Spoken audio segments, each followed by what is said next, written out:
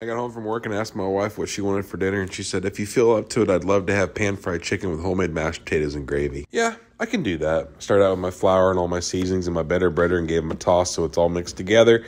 Then I'm going to toss my flattened out chicken breast meat right in the top. Close her up and give her a shakety shake. I've not mastered the 1, 2, 3 chicken fry station, but we're about to baste her up with a little bit of egg wash and then throw her back in the breading to get another good thick coat for the extra crunch. Shake it like a salt shaker. Cast iron skillet's out and the oil's up to temp. We're going to lay this really gently away from me because I'm afraid of hot oil just like I'm afraid of spiders, snakes, and tall ladders. I want a nice crust on both sides, but more importantly, we're going to come up to 165 on this chicken. Now that we're Crispus Maximus, we're going to start removing our chicken and just keep doing it in batches until we get them all done. Put them in the oven so they stay nice and toasty. We're going to strain out our oil and put back our drippings with our flour and our butter for our roux. That's going to come in with a little bit of milk, seasonings, and a little bit of chicken stock. You can use bouillon if you want to. It just gives it a little more pizzazz. There's the